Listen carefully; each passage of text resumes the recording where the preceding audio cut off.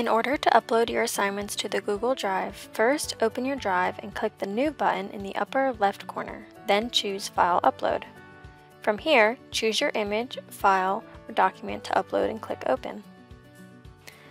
Then, wait for your item to upload into the drive. Then, locate the file in the Google Drive and click on it. You will then want to click on the three dots in the upper right corner to find sharing options. From here, click on the blue text under Get Link to change the permissions. You will want to choose anyone with this link to make sharing with your instructor easy.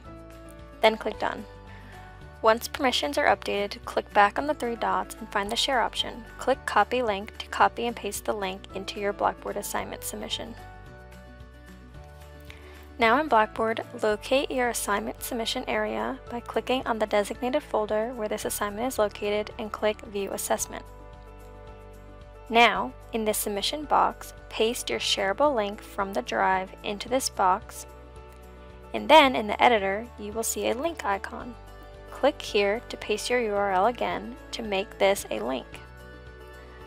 Lastly, remember to click Submit at the bottom to submit your assignment.